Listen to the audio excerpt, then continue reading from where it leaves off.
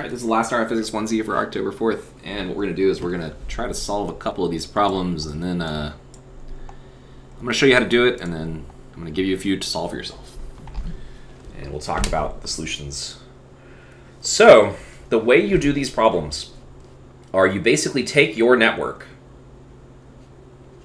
all right, so you've got this setup right here, and you just reduce it down step by step, one step at a time, into individual capacitor networks. And it's actually important that you do it step by step for some of the problems. And I'll show you, you're going to see why here in a second. So, do I need to zoom in farther? Is that why? Yeah, I do. The size of my pen felt kind of small. Okay, I made these too big. Oops. Oh no. Where did we go?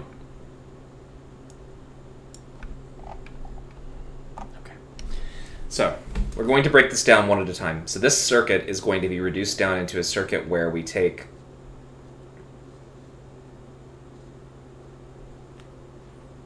I really apologize. Drawing these things freehand is always going to look kind of bad, but I should be using a straight edge to make them look better, but okay. So the goal here is to say this capacitor here, so this is going to stay 3, this is going to stay 11.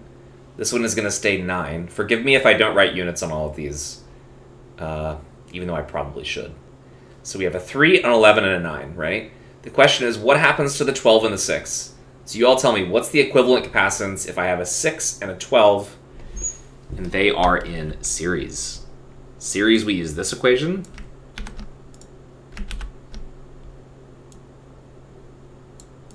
And parallel, we just sum them. Okay, you all got 4? Okay, so this is parallel.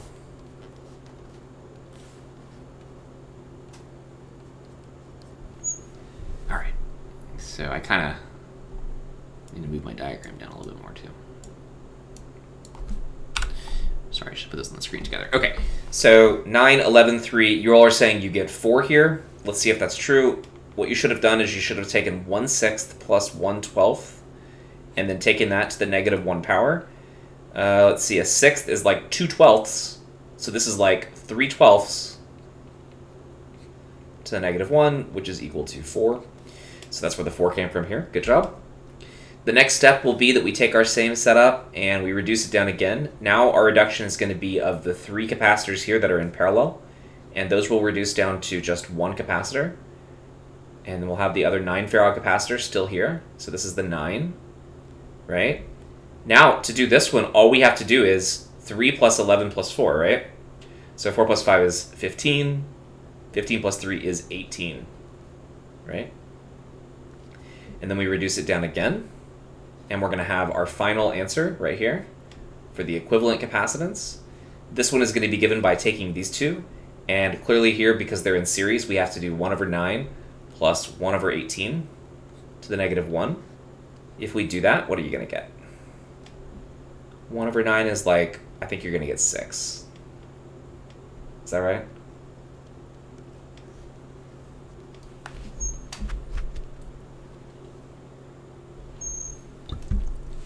It's pretty easy, but I have to emphasize that you want to do the steps, right? It's like 1, 2, 3 steps in this case.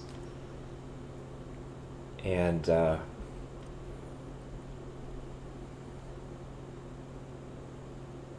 you should always add straight ahead first. What do you mean?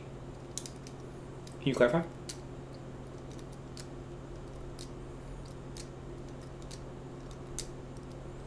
What I would say is that you just kind of combine which ones you can. And in this case, these two seem like they could be combined, so we just start off with those. I don't know if that helps.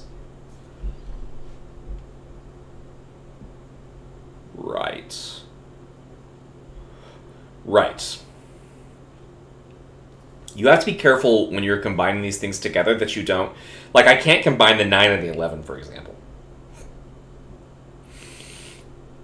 You got to make sure that when you add them together, you're not, like, kind of crossing over any branch points like this or like this. You don't want to... Yeah, I don't want to treat the 9, the 6, and the 12 as if they're in series. because they're technically not, because there's these other things going on here.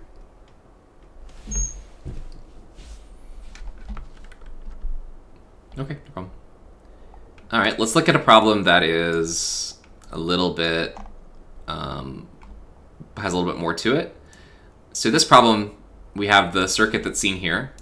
So you've got point A and point B, and then you've got a 2, a 6, an 8, a 3, a 1, and a 4. All of these are going to be in microfarads. It says, find the equivalent capacitance between points A and B in the figure shown. All values are in microfarads.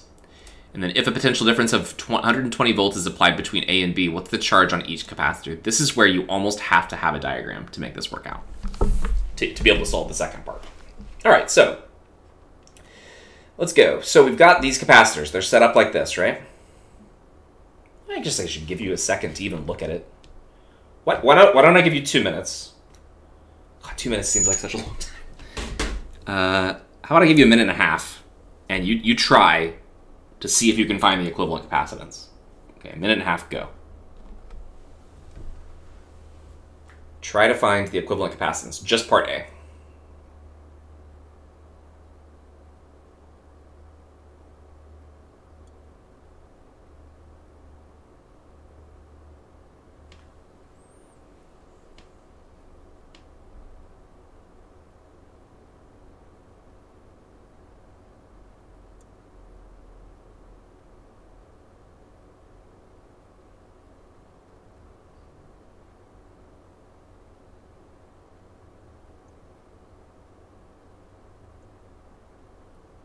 You do not need to put an answer in the chat, but you are welcome to ask questions.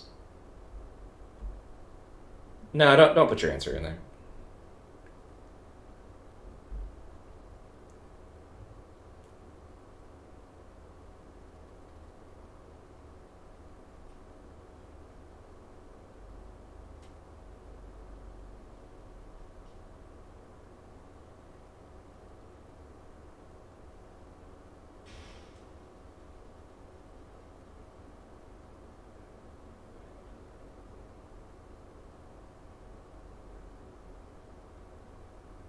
Don't worry about those circles. Sorry, they don't mean anything. The circles are just indicating that you should combine those together first. That's what that's saying. Does that make sense? Yeah, okay.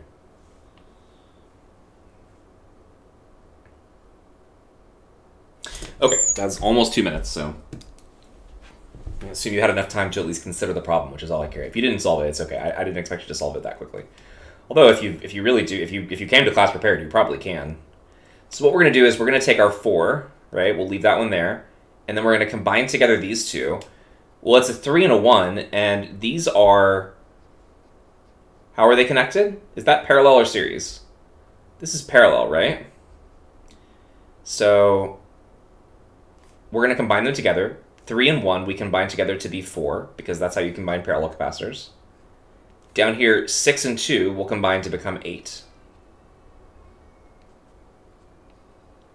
Okay, now we're going to need 2 more steps. Now we're going to reduce this down, and we're just going to do the series ones on top. I know that it looks like the whole thing is in parallel, but it's not. You have 2 series on top, and you have 2 series on bottom that we have to combine. Like this. 4 and 4 is going to be a quarter plus a quarter to the negative 1 power, which will be 2. And do the same thing, an 1/8 plus an 1/8, and you'll get 4. And then we combine these together, you get an answer of... What did you all get? Did anyone get this? Did anyone get 6?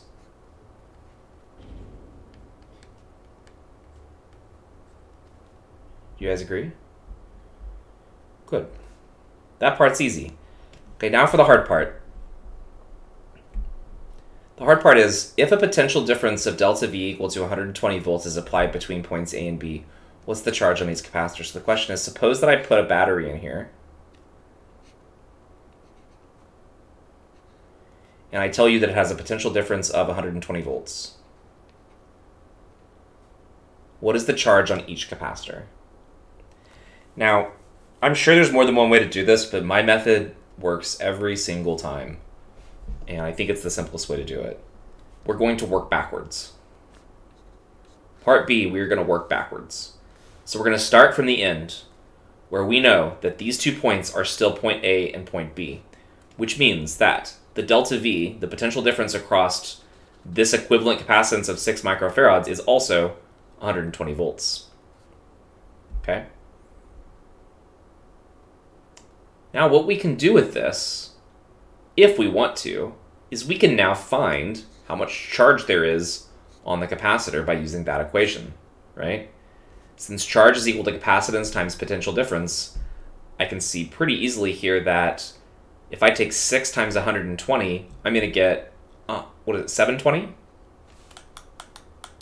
720 microcoulombs of charge. That's hard to read, I apologize. 720 mu c. Can you all see that? Take delta V, multiply by c. That means that's the amount of charge Q that's contained on this object, right? All right. But they didn't ask us to find the total charge. We have to find the charge on each capacitor. So we need to use this information to move back one step. And this is where you have to think about, was it parallel or series? So here, these two objects are in parallel, right? And just like with the last part, they're connected up to a 120 volt device, right? So if the potential difference on this one on the right was 120 volts, and these are connected in parallel, then what's the potential difference on the 2 microfarad device going to be?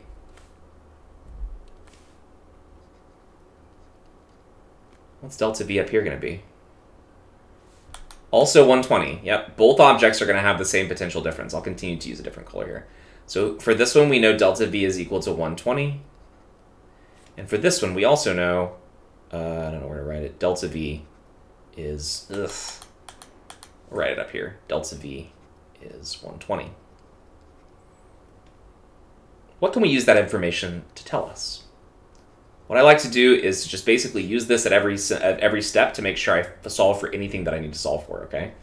So if I know delta V is 120 volts and the capacitance is 2 microfarads, right? This is capacitance right here. What would the charge on this one be?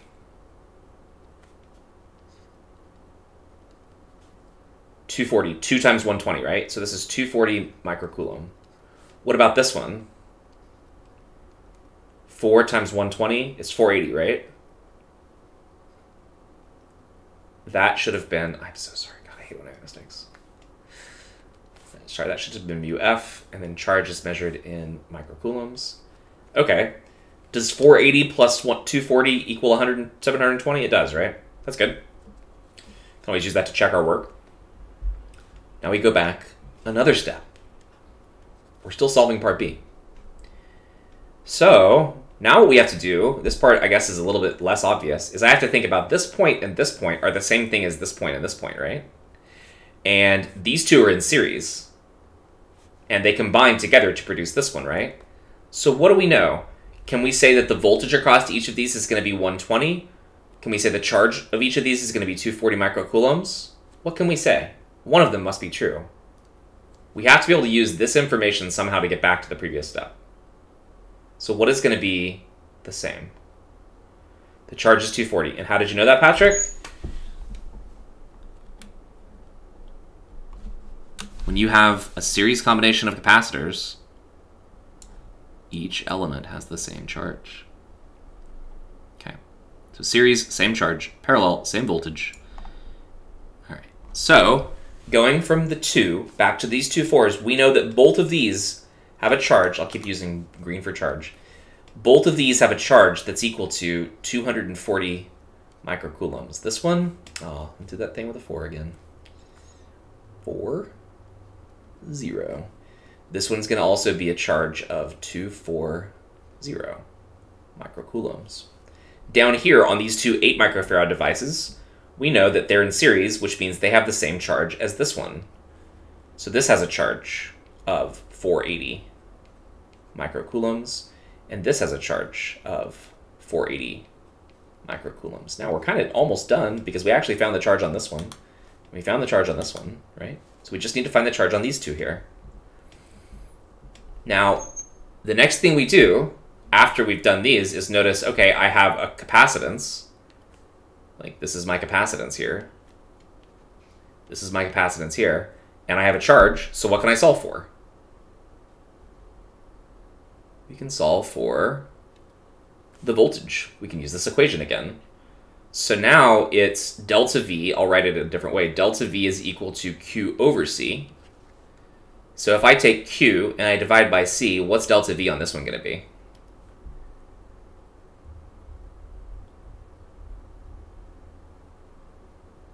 $60, yeah. 240, okay, so 60 volts here. It turns out to be the case that this one's also 60 just because it has the same capacitance. But you'll notice that they don't have the same voltage as this one, but the sum is the same, right? 60 plus 60 is equal to 120, another thing that we can check. When I come down to here, what's the potential difference across these going to be? Well, I think it's also going to be 60 because 480 divided by 8 is 60. 480 divided by 8 is 60. They both have micro in them, so in case you're wondering about that, right? This is microfarads, microfarads. So if I take micro divided by micro, the micros cancel, right? Okay, now for the final step. I might have to draw my own picture here because I don't think I can fit everything on this picture. So we'll redraw the original diagram. Oh, this is going to look so bad, but what can we do?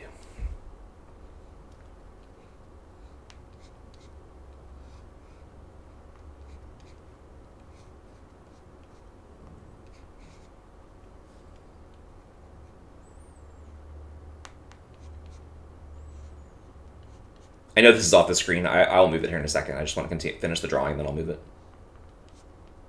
I didn't intend for it to go off screen. It just kind of did. Okay.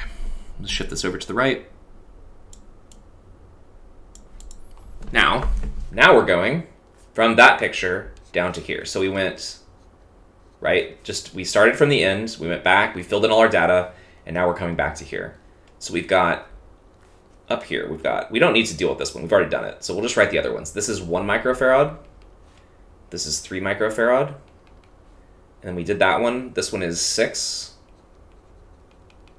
And this one's 2. Okay, so let's look at this capacitor right here. This one basically goes back to these, right? These two, the 3 and the 1, right? What is going to be the same when I go from the 4 microfarad capacitor back to this 3 and 1 right here? Just looking at this one again. What's going to be the same?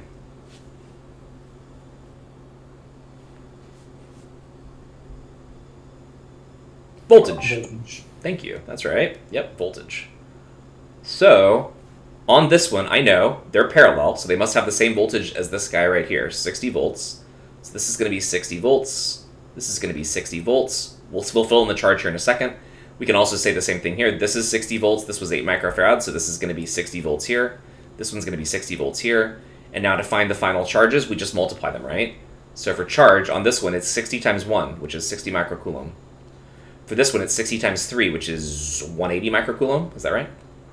180 mu C. 60 times 6, which is 360 mu C here. And 60 times 2, which is 120 mu C here. Okay? And to fill out the ones that we had from before, we knew that this one here was 480. And we knew that this one here was 240, right? And there, we've solved the problem. It's kind of tedious.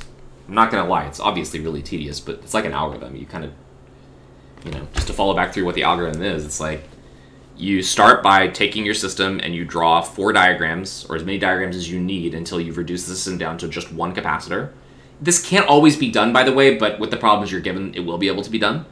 Once you've gotten this, you fill out this data here, QVC, and then you think about step by step what you did. So going from here to here, it was parallel, and we know that for parallel, the voltages have to be the same. So we took this 120 volts, and we basically wrote it right there, and we wrote it right there. We already knew the capacitance, which means that since we're working with this equation, Q equal to C times delta V, since we're using this equation right here, we basically just fill in whatever piece of information is missing. There will always only be one piece of information that's missing. That's it, right? We got to the end right here. We were given 120 volts. We calculated this, so the only unknown was Q. We went back to here. We had 120 volts from here. And we had 2 microfarads from the picture, so the unknown was this one right here, which we solved for, right? And then we just repeat that process the whole time through, solving for Q, C, and V for everything. Again, it's tedious, but it's also kind of easy in a weird way. as you do more of this stuff. You'll get good at this. So, yeah. Worth getting good at. You'll definitely have some kind of question on your next exam that's going to involve doing stuff like this, so definitely worth learning how to do. Does anyone have any questions before we move on?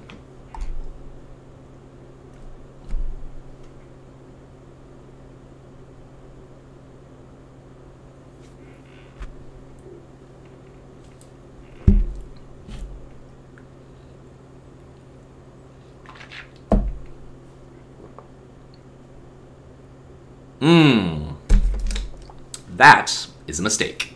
Thank you for noticing that. This should have been microcoulombs. This should have been microcoulombs. So sorry. We'll put it in a different color. That's mu C and that's mu C. Sorry about that. Thank you.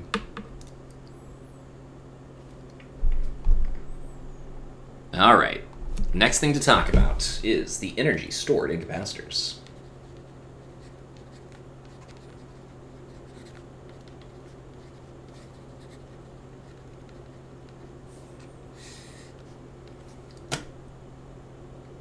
So consider the following system. I give you a capacitor. I tell you it has capacitance C. I connect it up to a battery. We put a switch into our system. So we'll leave an opening here, and we'll go like this. And I have a battery. The battery has potential difference delta V. And we have a switch right here. Now we throw the switch down at t equal to 0 when the capacitor is uncharged. And what we'd like to understand is, after some time has passed and the switch has been closed, so our switch is closed, but before the capacitor is fully charged, let's say that at some moment in time, this capacitor carries a charge that I call Q. And it's not fully charged. Okay, so in this state, it's not fully charged. So it's still, I'll just say it's still charging up.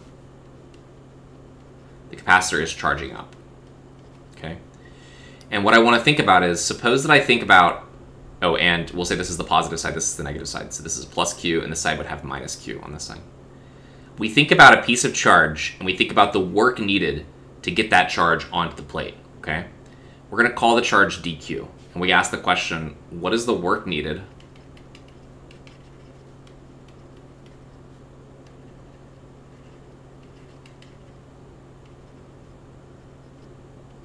to move a small amount of charge dQ onto the positive plate?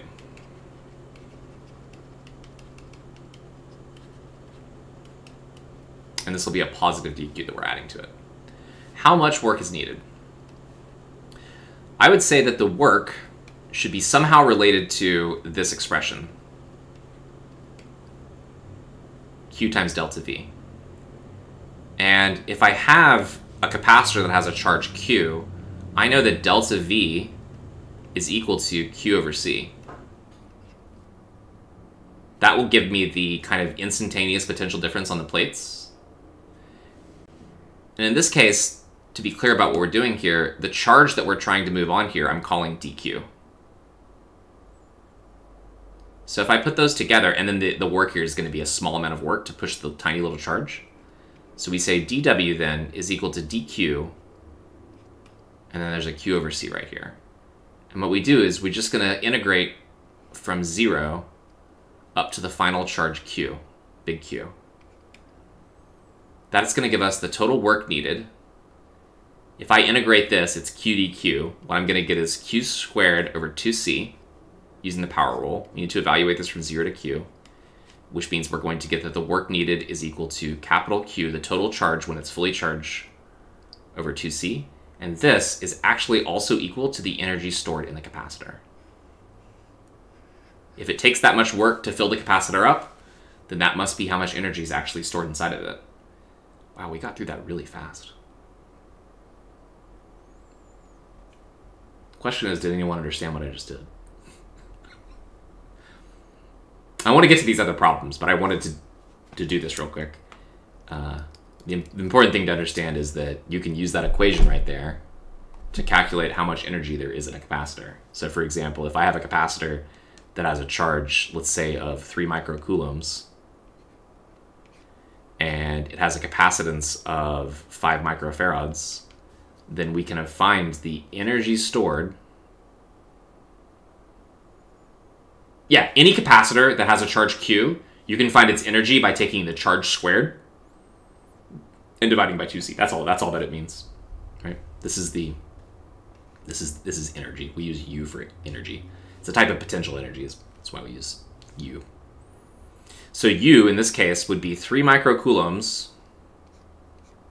squared divided by 2 times 5 microfarads. The one thing you've got to be careful with here is you do have to convert these, because the units will not work out if you don't convert them. So the potential energy stored in the capacitor is going to be 3 times 10 to the negative 6 whole squared divided by, looks like 2 times 5 is 10. It's going to be 10 times 10 to the negative 6. So we end up getting the energy stored is going to be about 9 over 10 times 10 to the negative 6. I think it's going to be 0.9 times 10 to the minus 6 joules, which would be about, what, 0.9 microjoules?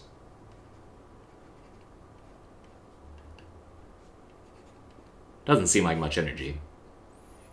And it's not, but I guess it depends on how you're going to use it. Does that make sense? Pretty easy formula to use. Q squared over 2c. The other thing we can do with it is we can say that if we combine the two formulas that we know so far together, which is this one,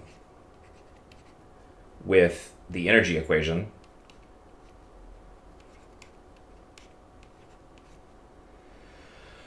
then what we get is plugging in for Q,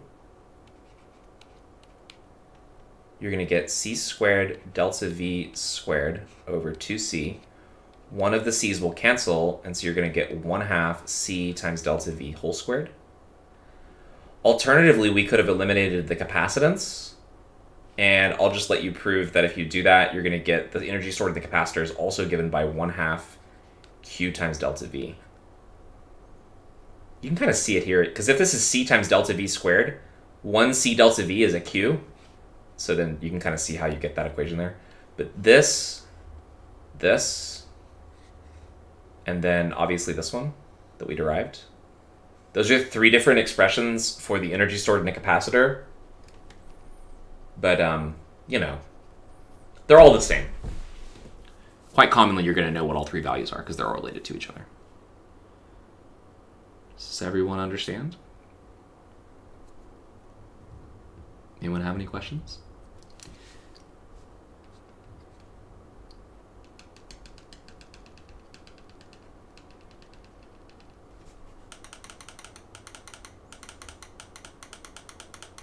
No questions? Okay, then the last thing that I want you all to do for today, we have about 12 minutes left. It's not much time, but probably just enough to solve one problem. And in this case, what I'm going to do is I'm going to have you solve the problem. We did that one.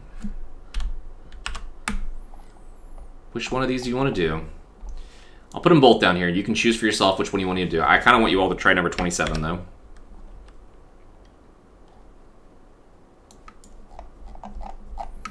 Thing is, sometimes these problems get a little tricky because of the way they're drawn. And here's 2 examples, and I wanted to make sure that you give them a shot. So, rest of the class, all I want you to do is to try to solve these problems.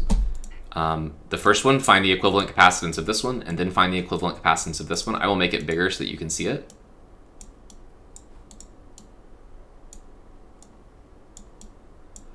Oh, I said this is what we were going to do, but then I just realized there's one other thing I got to show you first. This will not take long. This is the whole point of pulling up this one. All right. 2 things to show you. All right, 2 things to show you. First of all, here is a system. We have a capacitor, just like we did before. Here's the plates. The difference is that I have something that I can place in between them here, okay? The material says that it's custom, and it has a dielectric constant. We have not talked about what this means. I just want to show you that if we place something inside of here, let's use paper. If we place something inside of here, will this show capacitance? There it goes.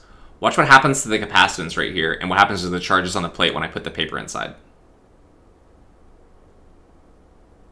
The capacitance is 3 times 10 to the negative 13 now. And when I pull it out, it's 0.09 times 10 to the negative 12. Wait, did it get smaller?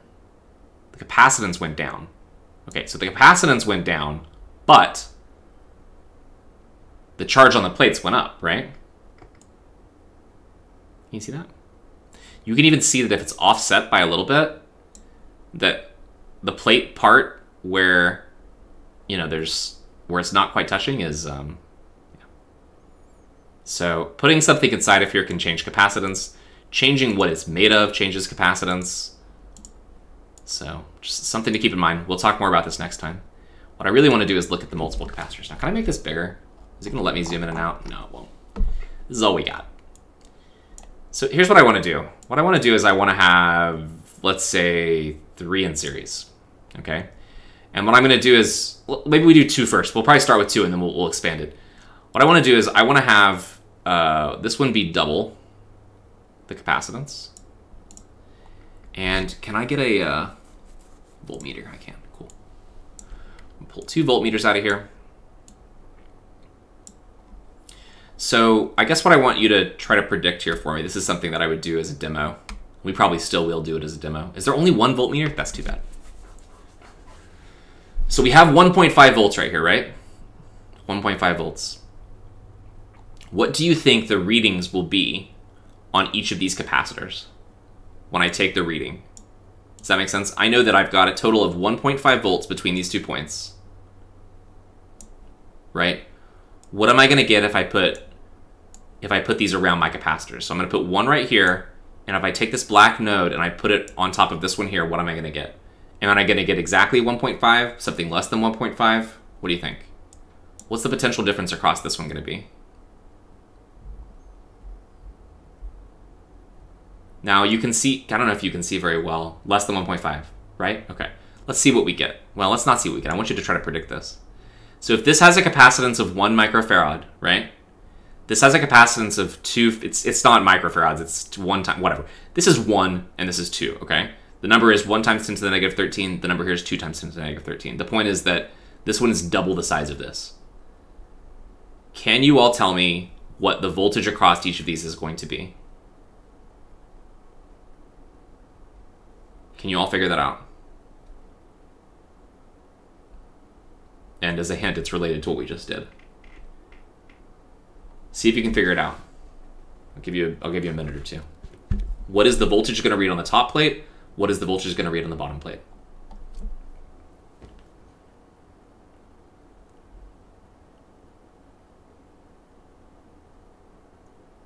If you don't know what to do, just reduce them down to 1 capacitor to start with.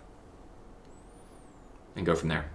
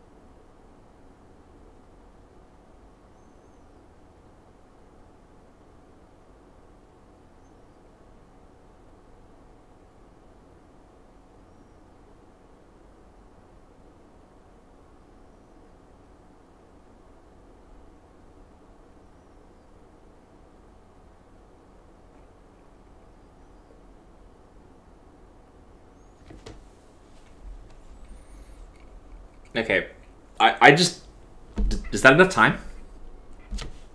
Maybe not. You need a little more time?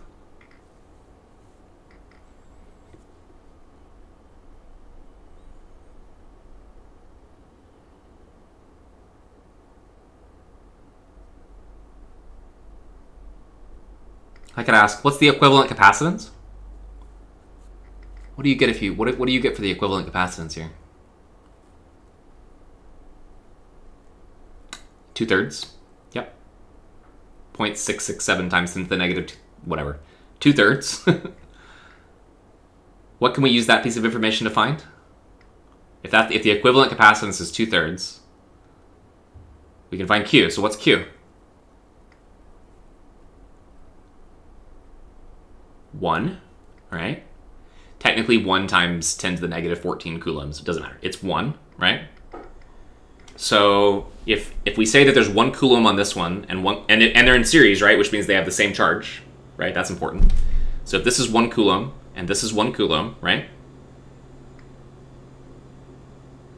Which one is going to, well, what's the voltage across the top one going to be then? If this has a capacitance of 1, capacitance of 1 and a charge of 1, it should be 1 volt, right? This one should have a voltage, and what will the other one read? You take 1 coulomb and you divide by 2, 1/2 is going to be half, right? So the prediction would be that the top one is 1 volt and the bottom one is half of a volt. Before we go to take the measurement, is that clear to everyone how we got through those steps? Combine the two together into one, you get a capacitor that has a capacitance of 2/3. You take 2/3 and you multiply by the voltage. You get 1. That's our charge. Our charge is 1 in whatever units it happens to be. And then you take... See, that's exactly right, Daniel. Even without the calculations, it makes sense. That's the whole point of this, is you could probably have figured this out if you just used your brain. 1 volt right here. And then if we go down to the other one, we get half a volt. Remember that the negative sign is just because of the order that I put these in. It's not particularly meaningful. Because if I move this one here, and I move this one up here, it's still going to say 1 volt. But it'll become... Wait, it's not touching. Oops, there we go. There we go. So we found that this capacitor with the larger capacitance ends up having half a volt, while this one has 1 volt. And it's because, you know, if we look at our equation, where's it? Voltage is Q over C, right? Voltage is Q over C. They're going to have the same charge. So if one has double the capacitance, right, it has to have half of the voltage. Let's see if you can figure out if I change this. The problem with this number is like 1.5 is, I can't really, I would like to be able to do this to where I could come up with numbers that will make sense to you, that you can do in your head. Oh, this only goes to 3? So what if we do 1 and 3? How is it going to break up then? What's the total capacitance now going to be? 1/3 plus 1, so it's going to be 3/4. And now the math just isn't going to work out as well, which is too bad. But I'm going to set this up in the lab next time that you're all in lab, and I'm going to ask you the same question. Let's see if you can remember how it works out.